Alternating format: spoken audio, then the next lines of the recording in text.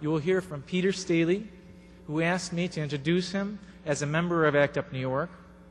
After him having been diagnosed with AIDS-related complex in 1985, he left a trading position on Wall Street to work full-time as an AIDS activist. He's best known, welcome, Peter. He is best known for leading ACT UP's fight against Burroughs Wellcome in 1989 over the high cost of AZT. In September of last year,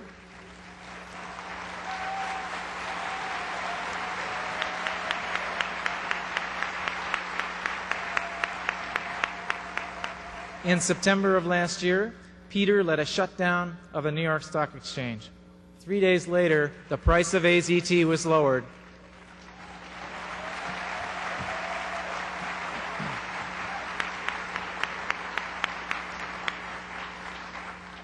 I recognize that representatives of Burroughs Wellcome may take issue with the causality between these discrete but contiguous events. But here we all are this week, the drug suppliers, the international distributors, the clinical trial investigators, the government regulators, and now the consumers. Hey, can we talk?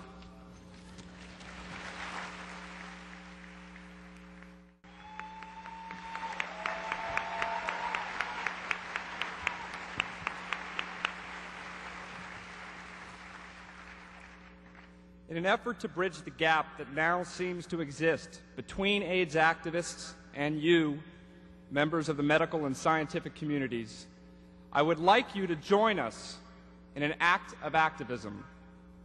Trust me, you'll enjoy this. Standing up for a political value you believe in and vocalizing your commitment is very empowering. But first, I would like to be joined in front of this stage by my fellow AIDS activists. Would you all come up?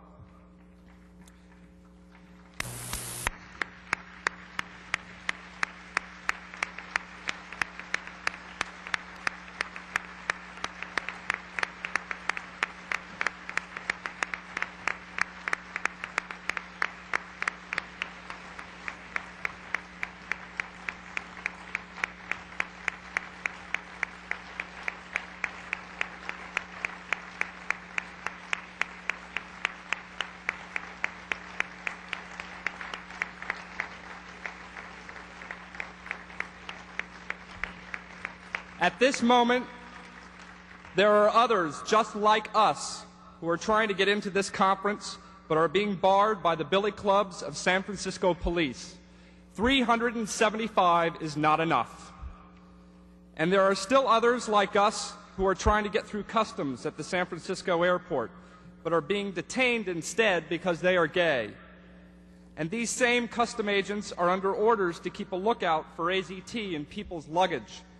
If you're found with any, you're put on the next plane out of the country. There is a man that could have prevented these absurdities. This man has said that he would like to see a kinder, gentler nation. This man has said that he's appalled at the discrimination that people living with HIV disease face in this nation. Meanwhile, an agency which the same man is supposedly in charge of is blatantly practicing just such discrimination. I am, of course, referring to the Immigration and Naturalization Service, the INS.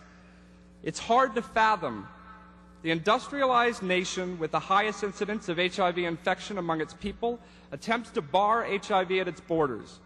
There is a man that could end this insanity with the stroke of a pen, but he won't. He believes that this INS policy will stem the spread of HIV, along with federally funded educational campaigns that read as though they've been written by Cardinal O'Connor, and withholding any funds from needle exchange or even bleach distribution programs. I ask all of you now, you were asked to stand earlier in silence. We're going to do something different. We're going to stand ACT UP style. If you believe that the present INS policy barring people living with HIV disease from entering this country is useless as a health policy and discriminatory as well, please stand now and remain standing.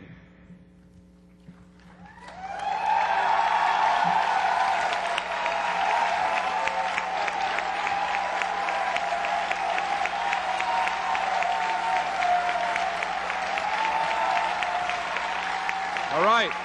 Now, hold up. All right.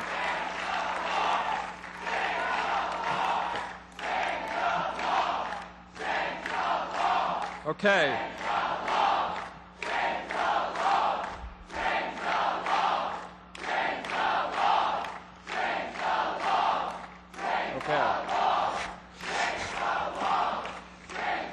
Now I'd like to ask you to join us in vocalizing our collective anger. Join us in a chant against the man who could bring down the INS barriers. Join us in a chant against the man who has decided to show his commitment to fighting AIDS by refusing to be here today. Instead, he is at this very moment in North Carolina attending a fundraiser for the homophobic author of the INS barriers, that pig in the Senate known as Jesse Helms. Join us in this chant. 300,000 dead from AIDS. Where is George? 300,000 dead from AIDS. Where is George? 300,000 dead from AIDS. Where is George? 300,000 dead from AIDS. Where is George? 300,000 dead from AIDS. Where is George? Shame! Shame! Shame! Shame! Shame!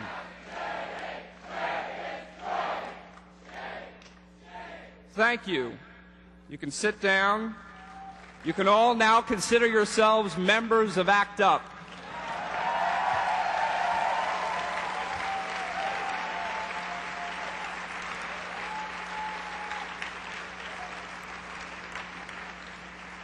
Exactly 30 days ago, all of us here in front stood up for what we believed in and vocalized our commitment on the beautiful grounds of the National Institutes of Health. President Bush, were you told why we were there?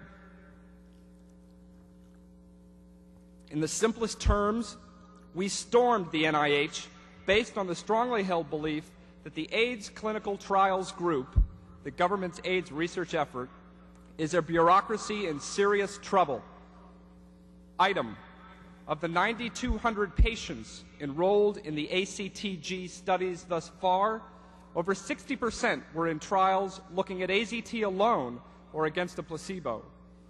During the upcoming days, ACT UP New York will be handing out our AIDS treatment agenda, which includes a list of 99 drugs that we believe could be ready for small phase 1 studies this year or next.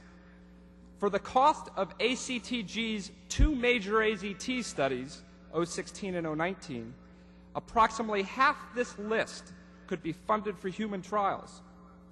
Since Burroughs Wellcome has sold close to $1 billion worth of AZT, I ask you, President Bush, why weren't they running the trials on AZT, and why was the ACTG neglecting to run phase 1 studies on new drugs? Item: a study released this week exposed the NIH's history of discrimination against women and minorities when recruiting for trials. The ACTG could write the book on mismatching demographics of its trials with the demographics of AIDS. For example, while 37% of people with AIDS are black, the percentage of blacks in ACTG trials has only been a low 10%. I ask you, President Bush, is your war against AIDS for white men only?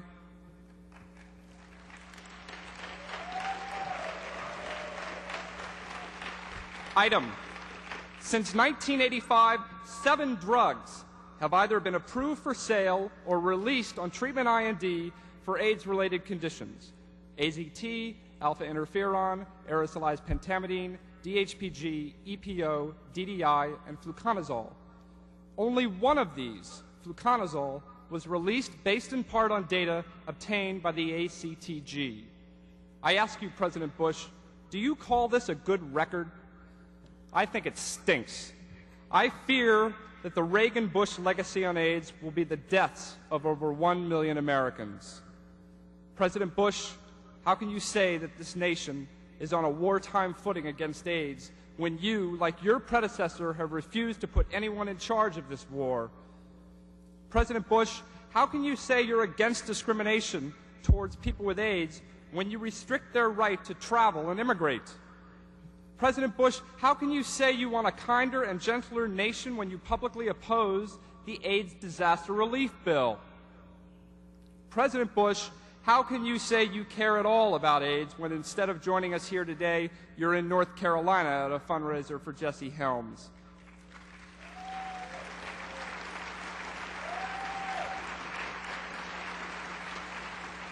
President Bush, we're watching your actions, not your words. Your actions are killing us. Your words are lies.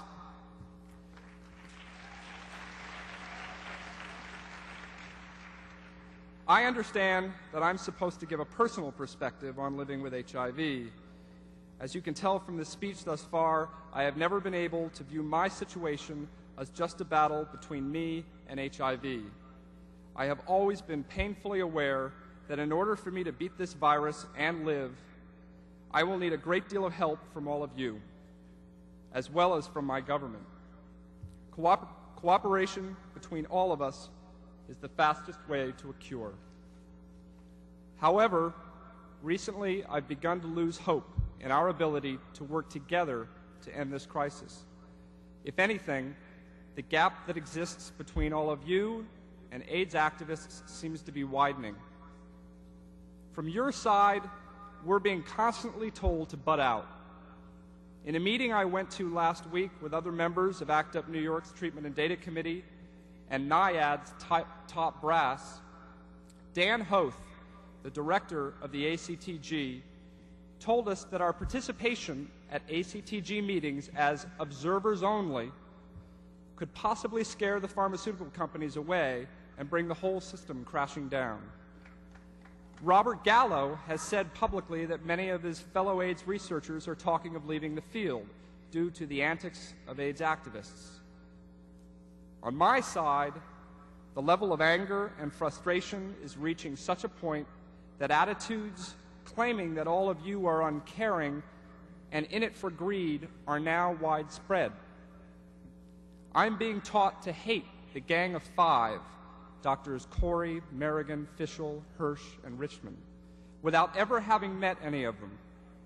Gay people and straight people, black people and white people, men and women, who will hear the story that once there was a terrible disease and that a brave group of people stood up and fought, and in some cases died, so that others might live and be free. Like the unsung anonymous doctors who are fighting this disease and are so busy putting out fires that they don't have time to strategize, AIDS activists are stretched to the limit of their time and energy, putting out fires of bigotry and hatred and misinformation when they need to be fighting for drugs and research money. We need luxury time to strategize the next year of this battle, and we need our friends to join us so we can buy that time. And after we kick the shit out of this disease, I intend to be alive to kick the shit out of the system so that this will never happen again. Thank you.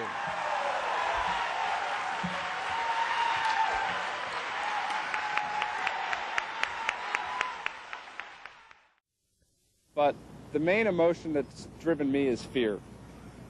I'm really very, very scared about dying, and personally. And I just don't, I'm pretty conservative about my estimates of how long I've got. I look at all the studies, and I see the timeline I've got in front of me, and then I look at the federal AIDS research effort and the private AIDS research effort, and what drugs are in the pipeline and how long it takes them to get through, and things don't converge in time for me.